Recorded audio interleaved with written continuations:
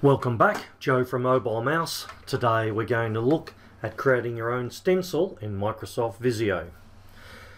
If you're a regular Visio user, then you're going to have the same issues as most others. You use various shapes from various stencils on a regular basis.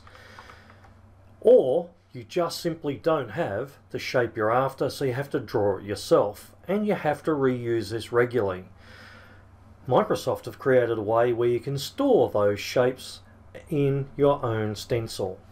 Stencils are files. Files are handled via the Shapes task pane down the left hand side of your screen.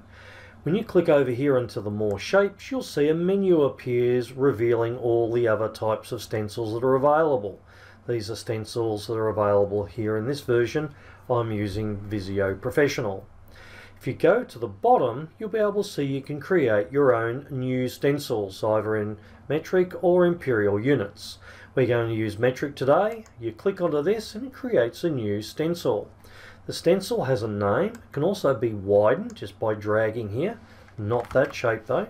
Actually dragging this section here out a little wider, and it now creates a stencil called Stencil 2. If you right click on here, these are the file properties that relate to a stencil file. We won't save ours just yet. We're going to put some shapes on there first. Let's go and create a unique shape. Today I'm going to create a hook. To do this, I'm going to create a line. The line with a perfect straight line horizontally with the Shift key held down generates a line here. What I'm going to do is I'm going to move that line just a little lower using the pointer tool. Then I have to go and turn on my next tool called the Arc tool. Once the shape is on, if I move to here and wait for a second, this is called Extend Shape. With a little bit of a snap to the right, you can now bend a shape up to here. I'm now getting some sort of an arc. Can you see this becomes one continuous shape, what we call an open shape or a compound shape? If I now move to this point here with the Arc tool still turned on, I can now bend this. If it bends the wrong way, simply press Ctrl Z to do the undo, and now do another snap. Quite a quick snap is all that's required, and you can see I'm trying to get this so that it snaps in and becomes one shape. If I click onto the pointer tool, this is now treated as one shape or a hook. I can only select the line itself. To be able to keep this shape for future use, I simply drag this onto my new stencil. If you drop quick shapes here, just into this section above the grey line, they automatically become part of the quick shapes selection. Just above here, quick shapes, see my shape will be here. If I go back to my stencil and drag this below the grey line, it will no longer appear in the quick shapes menu. You'll notice it's empty.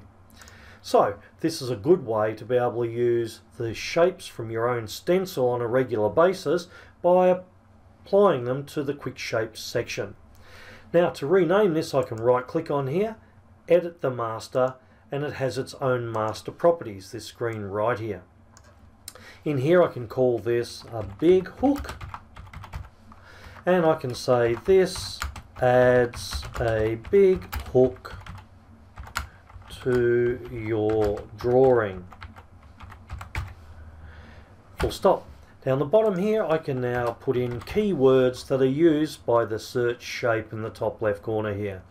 When I hit OK, this becomes a big hook. I want it to be into my quick shape, so I'll drop it just here. When I drag this back onto the screen, you'll see it keeps the same geometry of the shape as it was when it was first taken off. If I now reduce this down to about half its size, drag this on, I can now create another shape.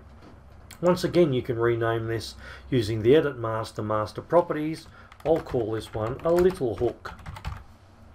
I won't put a prompt in this time, but I can still use keywords. You can separate them with commas if you wanted to use other words. Hit OK. Now I can save my stencil. Now I can name the location once I've found my shapes. I'm going to call this Joe's Favorites, and I'm going to hit the save button. You'll notice it still has a red star here. If I right click on here, I can turn off the red star, which is called Edit Stencil. Now if I drag a shape on, it'll keep its geometry size. This is a big hook, that's a little hook. If I try dragging it back on, it now gives me a message saying it's a read only. Thanks for your time.